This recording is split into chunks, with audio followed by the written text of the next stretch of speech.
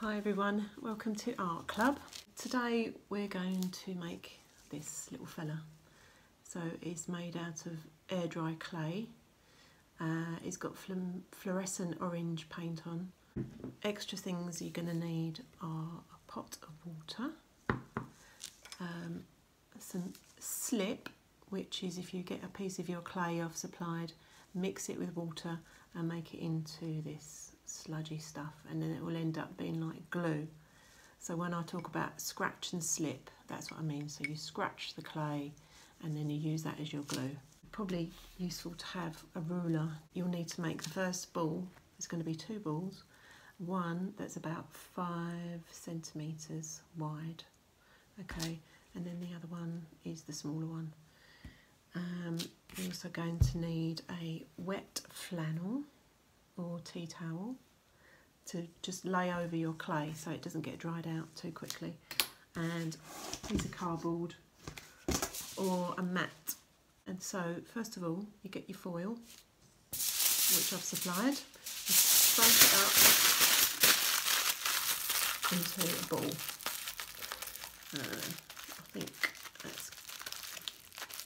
I think it's about 5 centimetres big. Doesn't have to be perfect, just roughly. Okay, so now I'm going to, with the bigger one, break that in half, like that, roughly. And we're going to make it into a kind of like a little hat, I suppose. So you just keep pinching it. It's about 1/2 centimetre thick. So it's called a pinch pot really, but basically you're making a little hat, and it doesn't have to be very good. And do that for the other one. Is your foil is going to go inside your 2 pieces. Okay. Because then if this is quite round, you put it in one like this, put the other one over, squish them together, and then push all the clay together so that you make a nice ball shape. Right, so if you keep doing that with your hands, you can roll it on your mat as well.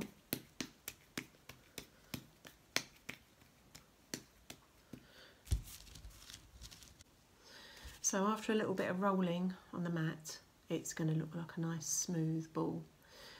Well, pumpkin is more of a squashed ball, so just lay it on the mat and push down on it with your hands so that it looks more like a pumpkin shape, a bit like a satsuma. Okay. So with your squashed pumpkin shape, we're now going to, with your tool that I supplied, do a line across. If you dip it in water, it helps to, it's a bit smoother. So do one like that, turn it round, and then do the other way. Okay, and then do that all over.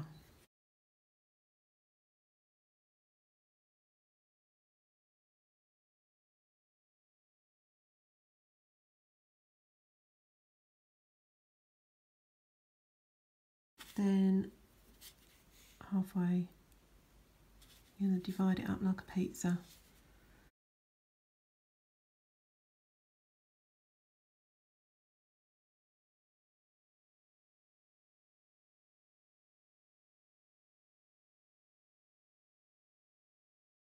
So now we're like that. Dip your finger in the water, and well, you just want to make those grooves a bit deeper. The bottom doesn't really matter because no one's seeing the bottom. So as long as the top looks nice. Okay, so make them a bit deeper all the way around.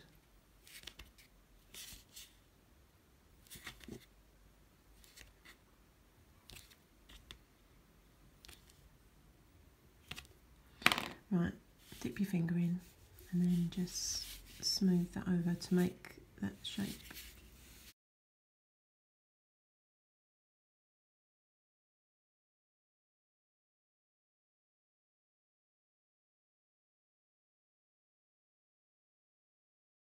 Okay, so next we're going to shape the pumpkin eyes, nose and mouth.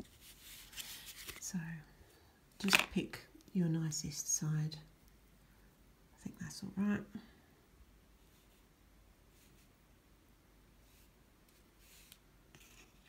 And I'm going to then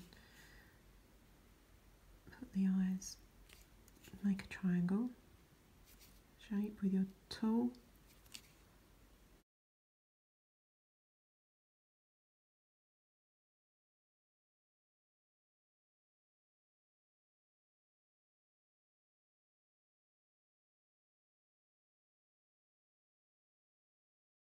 Okay, so then you want to try and pick them out. It can be a bit tricky.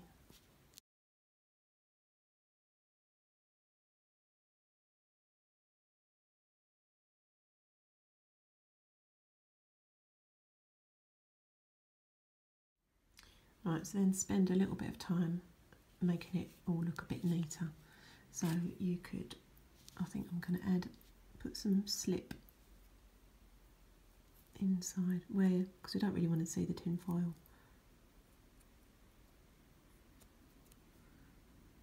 So just poke some in there.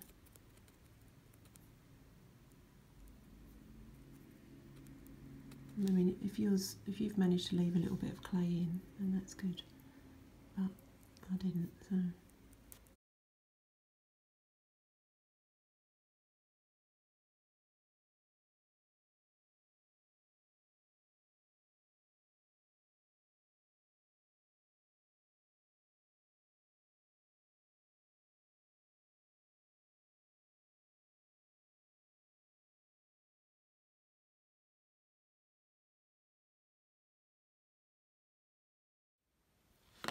Right, so you've got it looking quite nice, and with the remaining clay that we've picked out of the eyes, just scrape it all into one ball so it doesn't dry out.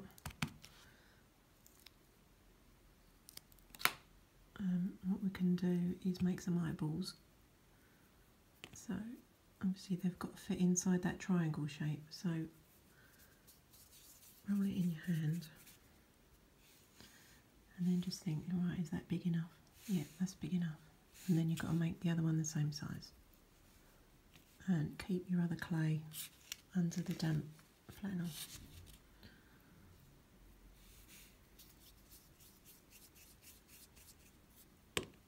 Okay, so they're about the same, that's good.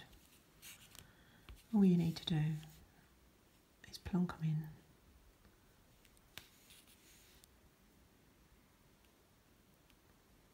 Give them a little push. Okay, that's okay. And then with one of your tools, you should have a point on, and you can make your eyeball, just push it right in. Push it in, twist it around a bit. That's okay. And next we're going to make the stalk. So with your spare clay,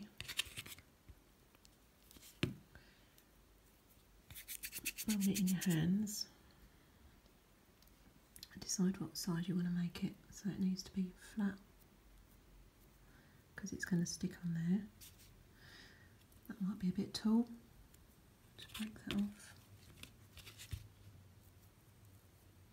Push it into pointy shape. Right, so what I did then was with this tool, with your pointy tool, is drag some lines up.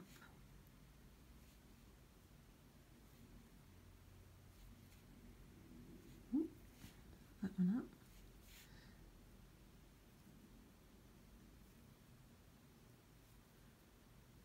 Okay, drag that up there, so it kind of looks like this. Then you kind of gently twist it. It's not worked out too great actually.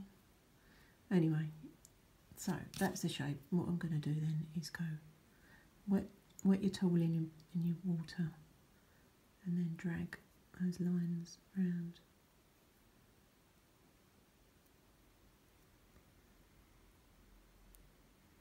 Into a spiral shape.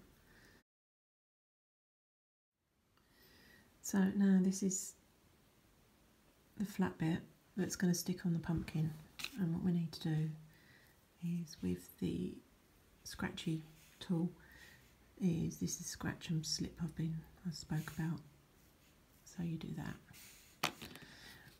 So either you can just wet your finger, that's probably enough, and then you scratch the top of your pumpkin,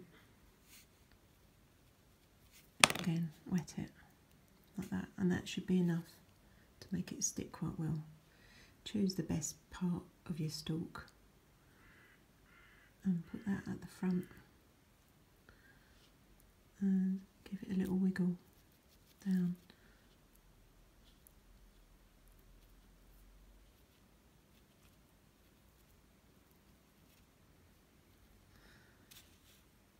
Okay, so that's still a little bit wet. I made it too wet, so I'm just going to leave it alone for a minute, because when it's too wet you can't really work with it. Right, so that's the stalk part, and then the next I'm going to make some arms, about 5 centimetres long. Now get your ruler. And obviously it's meant to be a pumpkin, so it doesn't have to look brilliant. That's more or less long enough. And then, so you flatten out one end, because that's going to be the hand. So if you do it that sort of shape, that's the start of the fingers. What I'm going to do now is cut a thumb, and he's only going to have 3 fingers. But then obviously you need to try and make them look nice, so you need to spend a few minutes trying to make them look nice.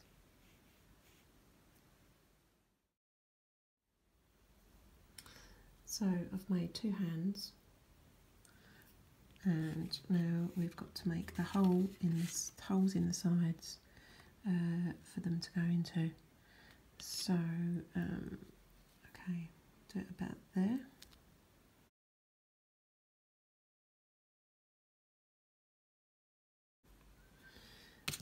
Alright, so now what I'm going to do is just put a little bit of water in that hole. Stick your arm in, give it a little wiggle, and then you can start to cover that over.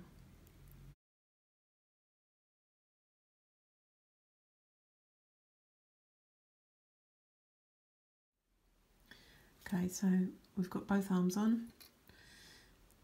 You can wiggle them about how you like, and then it's about making feet. So with the clay you've got left, divide it in half, and then try and decide what you're gonna do with the feet. Now, so just knead it and pull it about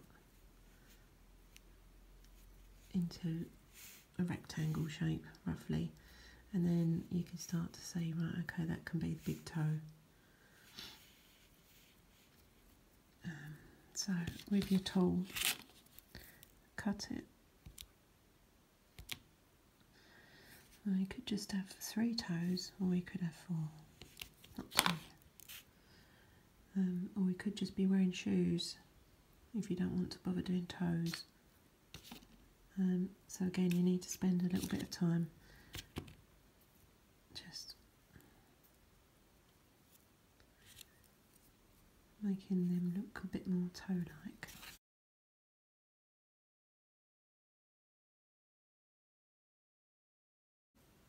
Okay, so you've got your left and your right foot.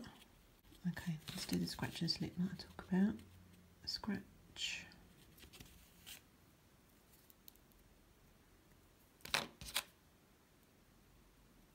And just wet them a bit. Push the 2 feet together. Like that.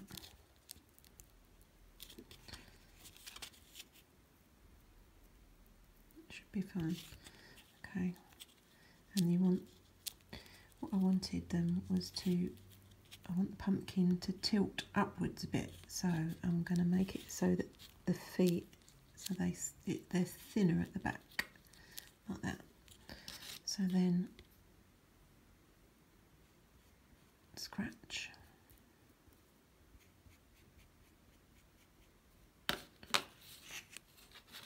And on the bottom, do the scratching as well.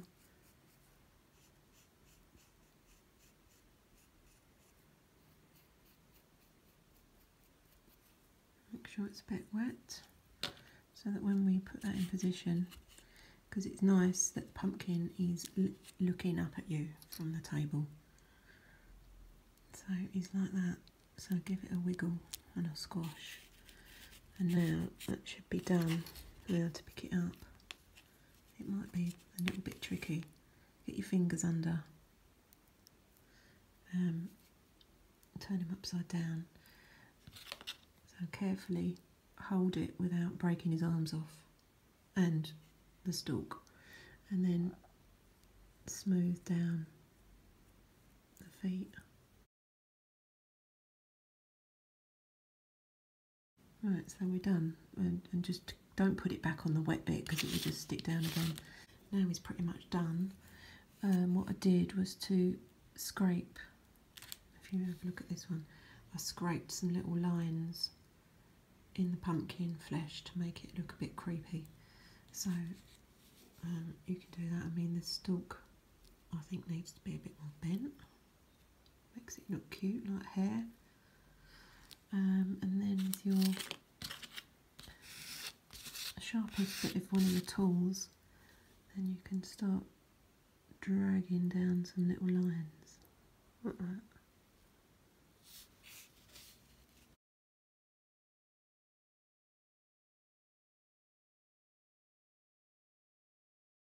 And then obviously turn him round and do the back as well. I think we're done. I put them on the cardboard. You don't need to cover it or anything, just leave him to dry out. But it might be a couple of days. It goes pale grey, and at that point then we can paint it. So we have a dry pumpkin now. He's pale grey, and you can see on the thick bits it's really hard. And if you tap it, you can hear that it's dry. So with one of your sponges, we're going to paint him all over in the dark brown.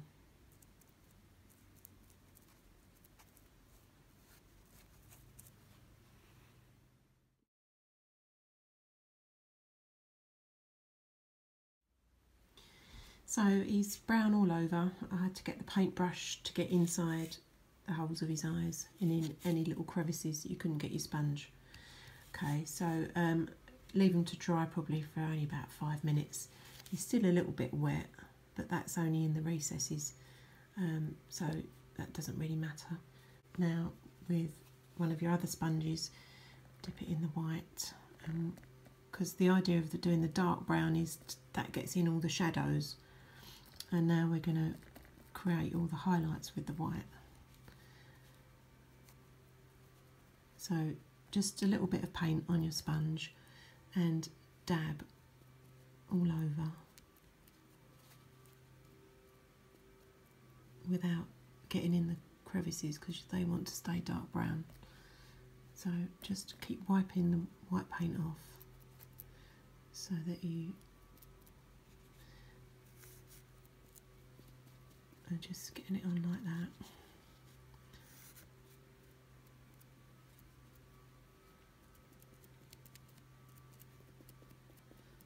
And do that all over. So he's white all over now. So then keep all the dark bits in the shadows, keep them black so that, you know, it looks quite cool like that. And now we're going to do the orange on top. Again, just maybe if you want to start on the back, that's a good idea, just to so you get used to it. Again, don't have too much on your sponge, and just pat the colour on top of the white. The white obviously gives the orange, it's a fluorescent paint anyway, but it just gives it that lift to make it look nice and bright. So it's going to look like that all over.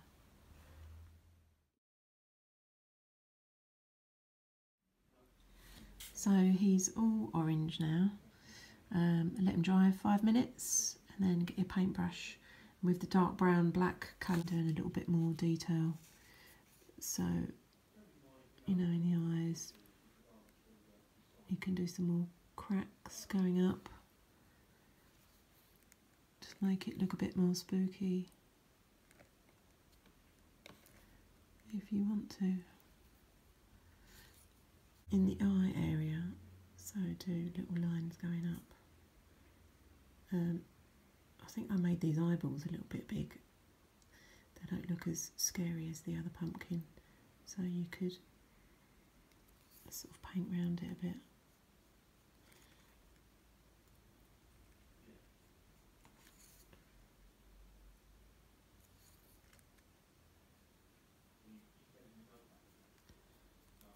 You know, if you muck things up, don't worry about it. You can always paint over it again. But, you know, I think that eye is now looking a bit more scary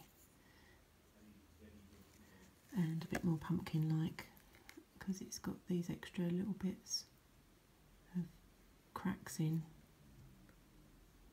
Really makes a difference, I think.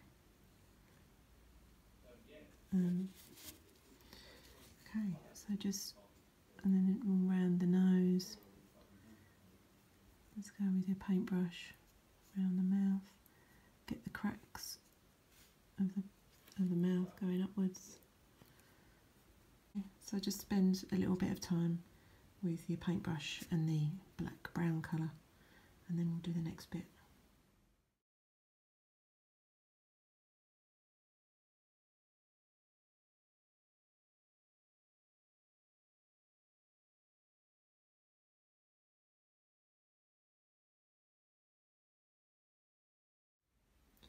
So I finished with the dark brown.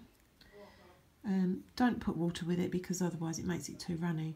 So just keep it as it is, and then use a dry brush to do all these shadows. And then I mucked up, you know, I went over the eyes. So I'm just gonna, you can always just touch in the eyes or whatever you've mucked up. Don't get too stressed. I quite like it, just all orange, because I did this one, the first one, with a brown stalk and brown fruit. So if you want to do the same, you could mix the dark brown with a bit of the orange, and that will make it a lighter brown, and then you can paint the stalk. So anyway, that's the end of the tutorial. I hope you've come up with something good. If you do and you're really happy, you can always put it on Instagram and tag me, Jillbusbyart. I'd love to see your creations. Okay, thank you.